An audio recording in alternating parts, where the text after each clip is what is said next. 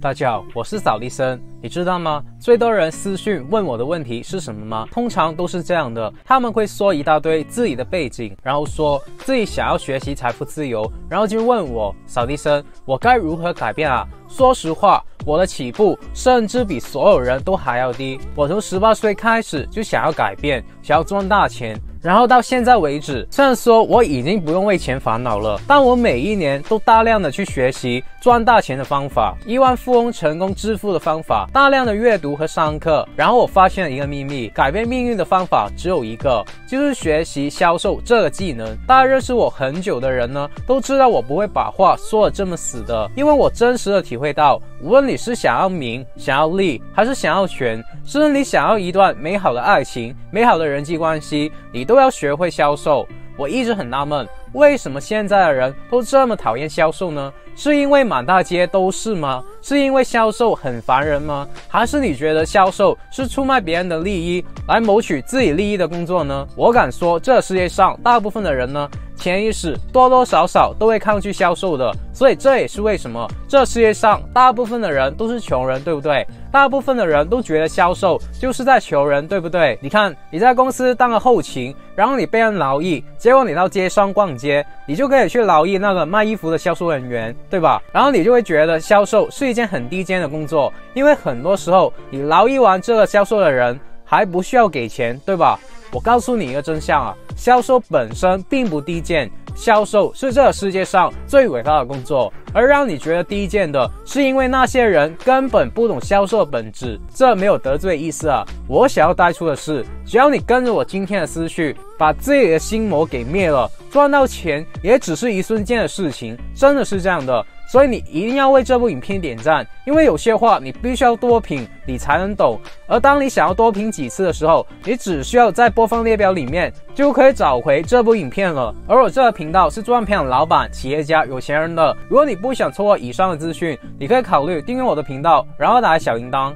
首先，你有没有发现啊？当你毕业以后过了几年，当你在参加同学聚会的时候呢，当初你认为很牛的学霸，他的成就未必就是最高的，反而那些不太认真读书的人呢，喜欢玩的人呢，收入高的让你不敢相信，是不是这样的？为什么会这样呢？因为你会发现啊，一个人的成就和他的学历是不是成反比啊？当然不是啊，我们的祖辈文化不太高，也没有都发财啊，学历与成就根本没有直接的关系啊。比如说你读书很厉害，你是一个医生好了，收入很高了，对不对？那我读书不是很厉害，但这家医院是我开的，那相对来说呢，我的收入就是你无法奢望的。但我不懂艺术啊，你可能会说，因为我懂做生意，我懂商业啊。对的，但你知道这一切的本质是什么吗？就是销售啊。我之所以能够爬起来，就是因为我在大二暑假的时候到了一家公司去实习。大部分的公司都需要 IT 部门，对不对？但组织一个这样的部门需要很多的钱的，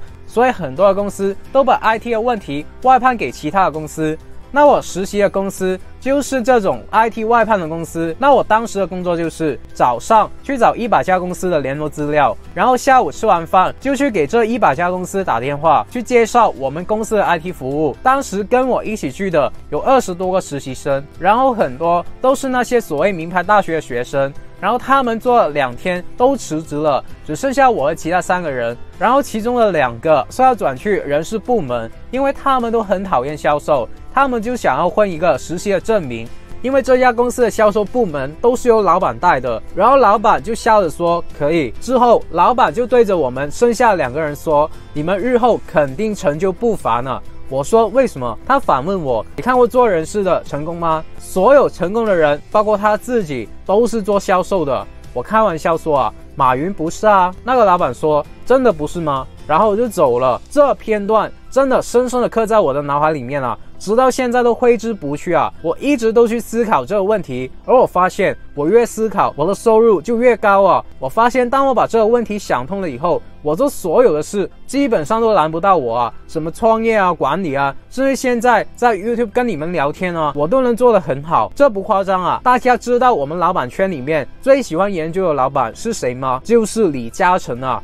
这个人从16岁开始就做推销员，这个人呢，他从成为销售冠军，被老板提升为业务经理的时候呢，才18岁啊，然后20岁就被老板提拔为总经理啊。在李嘉诚22岁的时候就创办了长江实业啊。李嘉诚能够成为华人的首富，李嘉诚说，完全感谢当年做推销员的时候学到的东西啊，让他在今天的生意场上能够赚到大钱，完全是因为当年学会了做销售啊。他说，因为你能把东西卖出去，把别人的钱收回来，这里包含了太多的技巧了。要不要懂得顾客的心理啊？要不要有人际关系啊？要不要有胆量啊？要不要有口才啊？李嘉诚说，这些综合的技能呢，就是一个领导人才需要具备的所有技能。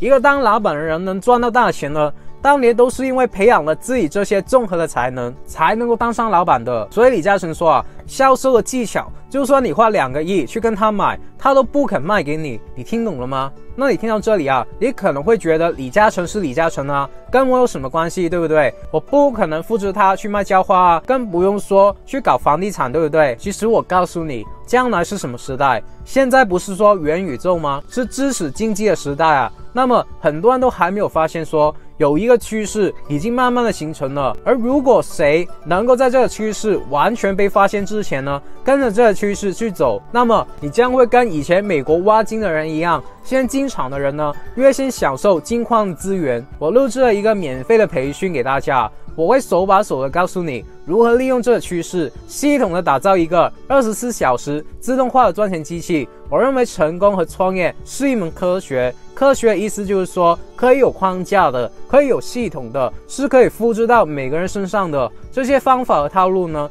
大家如果认真的想知道，你可以免费的在影片下面的描述栏上报名参加。那为什么我们每一个人都需要销售呢？你可想过这个问题吗？比如说你是做工程的，做管理的，做行政的，甚至你是一个后勤啊，就是你这一辈子感觉跟销售扯不上关系，你也不是推销员，也用不着做推销，用不着学销售啊。有人会觉得自己这一辈子是做管理的，是做办公室的，是做后勤的，对吧？我告诉你，每个人都是推销员，任何的行业都需要推销的技巧。哪一个行业不需要销售的技巧呢？哪一个人不需要会推销呢？当老师的要学会推销他的观念、知识给学生，学生才愿意读书，对吧？当父母的要推销自己的想法给孩子，孩子才会听话，对吧？当老板的要推销自己的理念给员工，员工才会认真的工作，对吧？你不一定要推销产品，推销事业机会，你也要推销你自己啊。找不到工作的人呢，就是不会推销他自己。到了别人公司应聘的时候呢，别人不用你，就是你不会推销你自己啊。家庭主妇也要会推销啊。为什么很多女人常说她老公不爱她呢？因为她没有好好的推销你自己啊。所以不存在说你不是干销售的就不需要销售，因为其实你每一天都在干销售。比如说你打工的，你只是向一个人做销售罢了，就是你的老板，只是你不察觉而已。所以现在我要把大家的心魔揪出来。今天我所说的就跟教你游泳一样，你学会了游泳了，你到哪里都能够游，你遇水也不怕，对不对？同理，我说的是每一个行业都可以成功的秘诀，因为今天我成功的经验呢，你不能复制，你不能操作，在你身上又有不同的变化，那么你也只是在浪费时间听我讲话，对不对？这也不重要，重要的是我自己也投入了很多时间跟你们说一些没有价值的话，那这我是不允许的。所以我要让绝大部分的人呢都有收获，我要思考这个世界商业本质是什么，什么东西是任何一个行业都需要的。成功的人呢，富人呢，有钱的企业家呢，他们不可缺的是什么？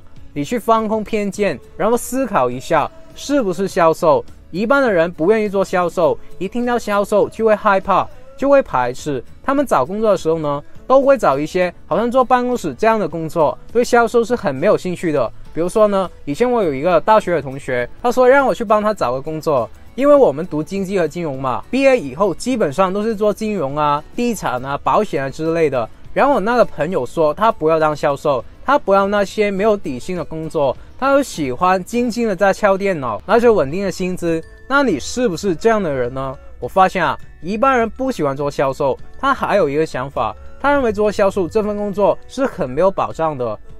现在我想问一下大家，你们能活到现在，肯定都经历过这次的疫情吧？在经济不景气的时候呢，很多领薪水的员工都会被公司解雇掉，对吧？那段时间是不是失业率非常的高啊？我记得刚开始的时候呢，很多的餐厅都结业了，很多的酒吧都倒闭了，然后市场就释放了大量的劳工。那现在经济恢复了一点，这些人也找到了工作，对吧？那我想问大家，经济景气的时候需不需要推销员？而不景气的时候是不是要推销员？更加的需要，对不对？看到没有？不管景气和不景气都需要销售的人啊。所以我们能不能得出这样的一个结论，销售是这个世界上最有保证的工作，因为他永远都能找到工作。同不同意啊？因为一家公司可以不断的减少成本，所以可以不断的裁员，对不对？但是唯一不能解雇的就是销售的人，因为他们就是公司的收入啊。你产品卖不出去，你还开什么公司，对不对？乔布斯的 iPhone 如果卖不出去，也只是一件废铁，对不对？所以为什么乔布斯要搞什么发布会？为什么苹果公司的发布会要弄得这么好看？因为他要销售啊。严格来说，这叫营销，就是当你的销售水平达到最高层次的时候呢，顾客是抢着去排队买的。你看看所有的品牌是不是这样的？就是大多数的人呢，最看不起的销售，然后自己每一个月一发薪水就冲着去买包包、买手机、买跑车、买名牌，对不对？那你凭什么看不起销售呢？我告诉你，真正的保障是来自于你能够知道，你任何时候都能够到一家公司去把产品给卖出去，帮公司创造利润。你把东西卖出去以后呢，你就能够收到钱了。当你有这种能力的时候，你永远不怕没有饭吃。你去思考我说的话是不是真心的为你好。记着，有销售技术的人呢，丢到全世界任何一个地方都能够赚到大钱，真的是这样的。那这时候呢，有人就会说，做销售没保障，不是说行业会淘汰你啊，是说这份工作收入不稳定啊。人性嘛，不是贪婪就是恐惧，而其实在我看来呢，一切都是恐惧，因为贪婪也是建立在恐惧的基础上而已。所有人都怕失去，所以很多人都喜欢稳定的收入。像我的父亲，当年我开始创业，开始开网店，推销自己的服装产品的时候呢，我就跟我的老爸说爸爸，我在做销售，我会赚大钱的。他说不行，做销售收入不稳定，你不要去做这份工作。我说爸爸，就是不稳定才有不稳定的高啊。他说那万一不稳定的低怎么办呢？你还是乖乖的去考公务员吧。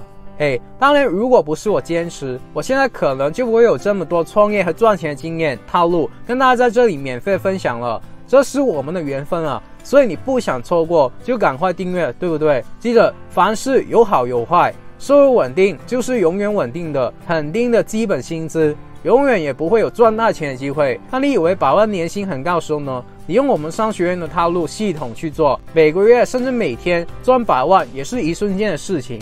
你会发现，当我们站在高点去看，当我们的格局提升了以后去看，这些所谓稳定的收入呢，在我们面前我们甚至不会很在意，对不对？当然钱还是要在意的，要尊重的，只是嚣张一点说，给大家看到这个效果。所以如果你想要赚大钱的话，你当然要挑战不稳定的高收入，对不对？做销售的工作，因为是按照佣金，因为是按照你的业绩来决定的，所以越努力的人呢，技巧越好的人呢，人际关系越好的人呢，收入就会越高，而且永远都没有上限，甚至有人靠销售月入100万，月入1000万，对不对？所以这并不是借口，真正的原因是因为你这个人没有胆量。你怕什么？你害怕被人家拒绝，你不喜欢这种感觉，因为你可能觉得被拒绝的人是失败者，对不对？就像你跟一个女生表白，然后被拒绝了，这心里酸酸的，对不对？很不爽，对不对？很没面子，对不对？但说实话，这只是一种感觉。你被拒绝了，你有什么实际的损失吗？对了，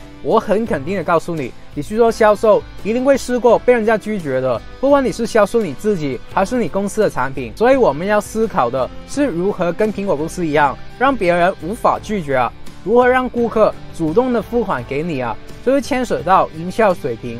这些我的创业商学院会深入和详细的跟大家说啊。我想说的是，被拒绝在一个强者眼里根本算不上事，因为我们玩的是命啊。这世界上有太多重要的东西需要我们守护了，我们的国家、健康、生命、家人、感情等等的一切，面子在这些面前根本不值一提，对不对？当你一无所有的时候呢，你唯一的武器就是你的面子，你的脸皮比别人更薄，你的资源就会比别人更多。记着，拒绝等于成功，拒绝的越多呢，成功就越多，成功的次数也就越多啊。你去思考一下，一个从来不被别人拒绝的人呢，他有可能成功吗？有，投资啊，对不对？但投资也会失败啊，你只是被你自己内心的恐惧而拒绝而已，你会怀疑自己啊，这更可怕。一个如果只待在家里，从来不被别人拒绝的人呢，是没有人会跟随他的，因为这种人呢是没有人格魅力的。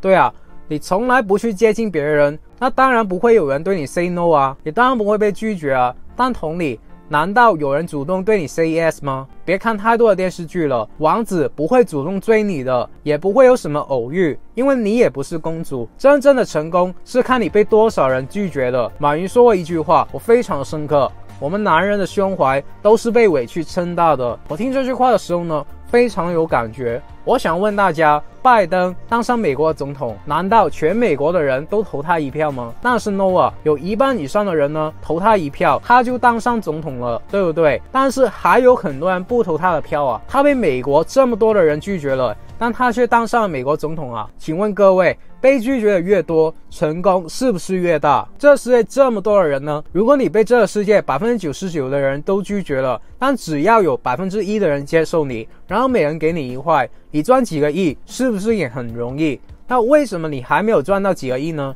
很简单啊，就是因为你还没有被几千亿的人拒绝过，对不对？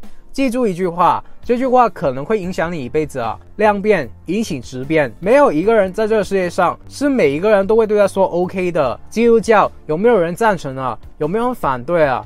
佛教有没有人赞成？有没有人反对？那些找过越多人的人呢，一定是被拒绝最多的人了。但同时支持你的人也越多，对不对？因为销售只是一个几率的问题，只是一个数字的游戏啊。但这个几率比你去买彩票容易多了。比如说我做这个 YouTube 平台，对不对？难道每个人都喜欢我吗？我最多观看的影片现在90多万有人看过，但我订阅数暂时也只有20多万啊。为什么？因为也不是每个人都喜欢我，对不对？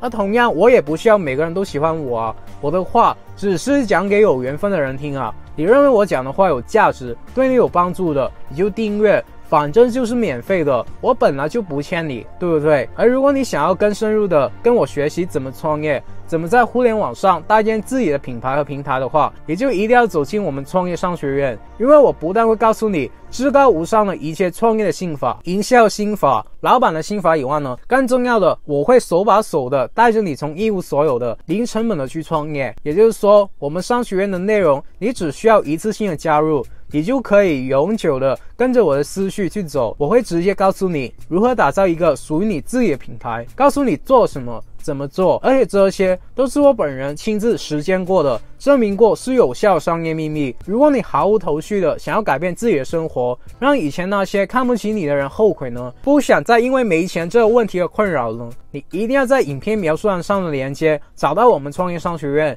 然后走进我们的大家庭，让我们为你解决接下来的事。那现在我们商学院也会赠送财富自由品书会的会籍啊，当然你也可以单独的加入。我们团队每周2天都会把一本书的精华抽出来，用音频的形式分享给大家，一共100本书。然后我也会在里面举办不定期的课程，为大家解惑，分享一些关于赚钱的事、套路、想法等等。而里面含金量最高的就是我们 Facebook 富人精英群组啊，这个就是一个商圈的概念。以前我自己也要去一些酒宴的应酬，去拍名片，对不对？我们以前要这样去寻找创业的点子，去寻找自己的人脉，对不对？那现在我们品书会额外开设了这个 Facebook 群，让大家在里面互相的交流，互相的分享资源和资讯，互相的抱团，让我们这群精英呢团结起来，就是我的初心。好了，接下来就是含金量最高的地方了。销售最重要的问题就是如何与人建立关系，人只会和自己有价值的人交往。先问问自己能为对方带去什么利益，只有弄清楚了这点，你才知道人际关系到底是怎么建立起来的。现在的社会呢，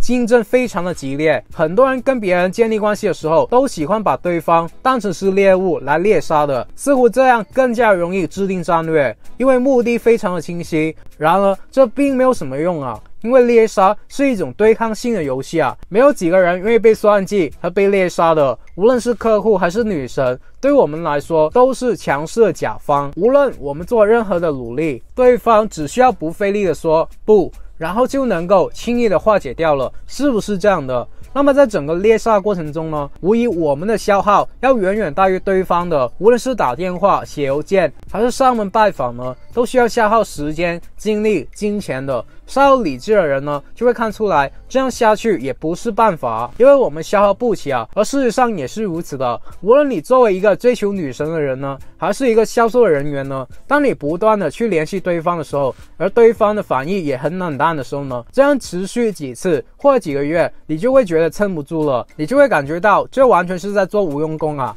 而事实上呢，这也真的是在做无用功。今天不是原始社会了，你无法猎杀任何的人。如果可以那样，干嘛不背后一棍子敲昏完事呢？如果可以那样，就可以武力解决问题了。但这是不行的。不仅如此，在心态上说，猎杀这种心态会让你的心里变得很阴暗。你是去猎杀对方的，这事本来就是不能公开宣扬的，于是你会很难面对对方的父母亲友。这样一来呢，就促使你不得不寻找机会，在猎物落单的时候呢，悄悄的接近，突然发起攻击，这会使对方警觉，感觉到危险，感觉到受到威胁，于是女神或者是客户呢，就会拒绝认识你。所以我们要重新分析啊。其实作为商人，要认识任何的人根本都不难，因为我们明白，只要给对方带去利益，是大于我们给他带去的损失就行了。我们要想办法建立平等、互利、合作、共赢的关系，而不是谁要去猎杀谁。和别人建立关系呢，并不是谁就会吃亏，谁就会占便宜。能给别人带来收益呢，也就是我们的价值所在。除了物质的，还有精神上的，比如愿意聆听、愿意理解、愿意赞美。举个例子啊，如果不是你们经常说我讲的对你们有帮助，讲得好，我也不会越来越伤心做分享的。我们每个人呢，都对别人有价值了。既然如此，为什么女神或者客户要拒绝认识我们呢？关键就在于啊，我们让他怀疑了，这人给我带来的坏处要比好处多，也就是跟你交往损失远大于收益。例如说，你在街上拦住了一个美女，你的这个行为呢，其实是侵犯了她的自由的权益的，给她带来了麻烦，所以她拒绝你也不奇怪，对吧？那只有一种情况例外，就是当她也想要认识你的时候呢，只有在这种情况下，你主动的去认识她，她才会认为你是在向她提供价值，而不是骚扰的。当然，如何判断她也想要认识你呢，是另外一个话题，暂且不说。掌握了这个规律之后呢，就明白啊，只要我们尽量的多给对方提供价值，哪怕是说几句言不由衷的恭维话，尽量少给别人带来损失，比如说烦恼啊、担忧啊、痛苦啊、压力啊等等，那么任何的人呢，都愿意认识我们的。这是我最想给那些刚踏入销售行业的人说，别去骚扰别人。比如你打电话给一个客户，你就要多考虑下这段时间他在干嘛，是不是不方便接听电话。那一般情况下呢，我们不知道客户在干嘛，也许早上10点他还在睡觉，也许晚上9点他还在开会，难道还要雇一个4大侦探去全天候的去监视着吗？这其实是对的。我们做业务要做到极致呢，就要跟兵法一样，有时候打探情报，了解对方当然也很重要，说不定还真得买通他身边的人呢，就要看你的本事了，对不对？但是绝大多数的情况下呢，我们真的没有办法知道这个客户在干嘛。所以呢，当电话接通之后呢，他的语气、口吻就十分的重要了。你完全可以判断出他想不想听你说什么。有些人就很笨了，明明听出对方的语气已经很不耐烦了，只是出于礼貌没有当即挂断而已，他还硬要把话说完。然而这并没有什么用啊，顾客压根就不记得你说什么，只会记得你这个人很讨厌，你这就是骚扰客户。所以必须要确定客户对你的产品有兴趣，很乐意听你说什么，你才能巴拉巴拉的把话说完，否则及早的结束通话才是上策。想认识一个美女也如此，必须要确定对方也想要认识你，你再走上去说出你的开场白，这才是尊重对方。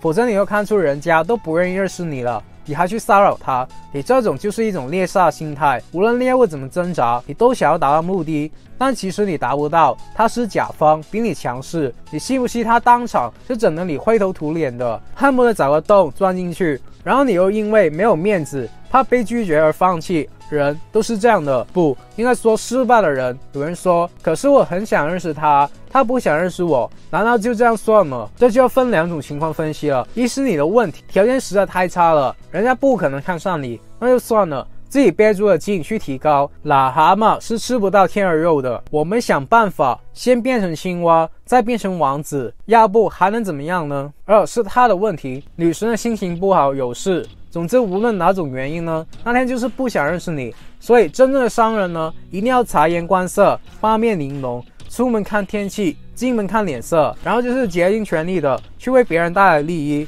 别人自然愿意就跟你交往了。若是心气太重，老是想设圈套，把别人套进来的话呢，这种人大家又防着你呢，你还能怎么跟大家搞好关系，做好生意呢？说了这么多，还是回到一开始的问题，有人会觉得销售是最低贱的工作，虽然很少人会这样说出口，但他们心里面呢就会有偏见，因为你逛街买衣服的时候呢，那个销售的人员都好像在求你一样，然后你自己也不喜欢去求别人。那其实这种观念是错的，因为销售不是求人，销售是你把物超所值的产品介绍给顾客，他如果买了以后呢，对他来说生活品质更好，身体更健康了，那对他来说能得到额外的机会，赚到更多的钱。他今天只要用一点点的小钱就可以换来更大的回报了，是你在帮助别人，是你在给别人机会，他不做你一点损失也没有的，他不做是他的损失，对吧？觉得以前自己好像不敢求别人，做销售很没有面子啊，害怕被拒绝啊，别人只要一对你说 no 你就很难过，对吧？我只想问大家一个问题，你拿着1万块美金，然后你把这1万块美金拿去卖给别人10块美金，1万块卖给别人10块，敢不敢了？你觉得你卖不卖得掉？那假如有人不买，你觉得是他的损失还是你的损失呢？是他比较笨还是你比较笨呢？请问有人不买，你心里会不会很难过呢？那你如果认为在销售产品给别人的时候呢，你会难过，你被拒绝心里就会不舒服的话，就表示你需要对产品的信心加强，因为你给别人的产品跟事业机会就像1万块一样，只收他10块，物超所值1000倍的东西给别人啊，你就不会难过了，对吧？因为你没有信心，不相信自己的产品物超所值，你才会害怕，你才会感觉在求别人。你知道这个世界上最伟大的销售员是谁吗？这个人你肯定认识的，叫做耶稣基督。我认为了，因为世界上有史以来人类史上最畅销的一本书呢，就是叫做圣经啊。你知道吗？当你在没有人相信他是谁的时候呢，没有人知道什么是圣经的时候呢，他就开始一步一个脚印的，一个村庄，一个乡镇，到处去传播他自己的圣经啊。他让断了脚的人相信自己能够站起来走路，他让耳聋的人呢相信自己能够再次听到声音啊。他让身体有疾病的人呢相信自己能够康复，他让别人开始相信神，相信上帝，他让别人去祈祷，他让别人相信他是上天派来的使者，而因为这种相信，奇迹真的开始产生了。所以各位，销售能够拯救人心，销售是世界上最伟大的工作，能建立国家，拯救人心，带给人们更好的生活品质啊！一切都是因为你学会了销售，是不是？你们自己判断吧。我说的话是不是真心的为你们好，你自己也是可以判断的。我的态度永远都是这样的，我从来都不求别人，我在给别人机会，只有别人来求我，他拒绝我，损失的是他而不是我，对不对？我希望大家也能用我这种心态去做人了，不但做销售，做人也要英气一点，帅一点，不要常常为那些无聊的事而烦恼。我发现很多人喜欢听我说男女之间的关系，那我就再多说一点。我想问，你女朋友拒绝你的求婚是谁的损失啊？有一个女生啊，她的男朋友跟她分手了，她就一直哭，说她不要我了，怎么办？我就想问，什么是分手啊？分手就是那个人不爱你了，那很棒啊，你只是少了一个不爱你的人而已，那他少了一个爱他的人呢，你听不听得懂啊？损失的是谁啊？所以从今天开始，我希望大家可以相信自己，今天是别人得到了你的帮助，而不是说你一天到晚的去求别人。我希望过了今天，每一个人都可以昂首阔步，抬头挺胸的走路，你会感觉自己走路都有风的，走到哪里都人潮蜂拥的，要风有风，要雨有雨，这是我给你们的祝福，也希望你们能够做到。好了，有什么问题可以给我留言，只要你们能在我今天说的内容里面呢，找到1-2句话是有用的，能够帮助自己的人生过得好一些，我就心满意足了。那么如果你不想错过任何成为富人、企业家、投资家、达到财富自由的免费信息呢，我还是呼吁你订阅我的频道，然后打开小铃铛，然后无私的把影片分享出去。我真心的祝福为这部影片点赞的兄弟姐妹们早日达到财富自由。好了，我们下个礼拜不见不散，拜。